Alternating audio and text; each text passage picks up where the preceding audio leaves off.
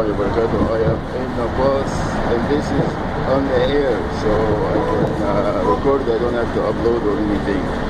Cool. I hope it lasts. I just came back. Supposed to be with Julia and Anna. I'm gonna just list the first names. Everybody knows what I'm talking about, and I strongly believe that this is all done by the county of San Bernardino. When they kicked me out of the Mecca Masjid with the help of Abu Abdullah and his clan, that they are embezzling money in our name and selling our deen and being snitches for the FBI, as well as everyone else. Someone said, we talked about that. That they keep committing the crimes, and they are after me.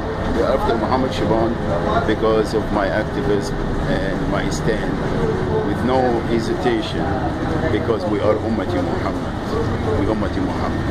La ilaha illallah Muhammadur Rasulullah. Okay, so please, if everyone acting like who did what, they tow your truck, they tow your RV, oh, it was parked at the, come on, Ponce, I know exactly what you're doing. Fairman and his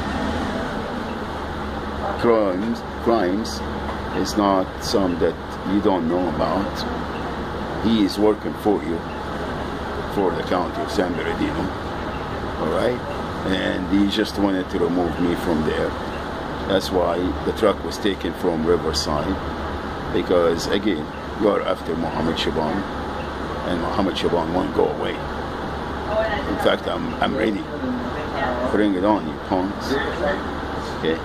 So keep committing the crimes against everyone and everything. And now you're targeting the poor family that they've been victimized and crime was committed against them.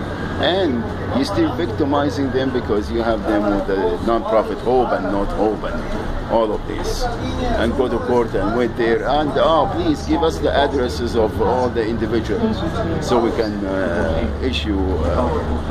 Really? If this is how you do?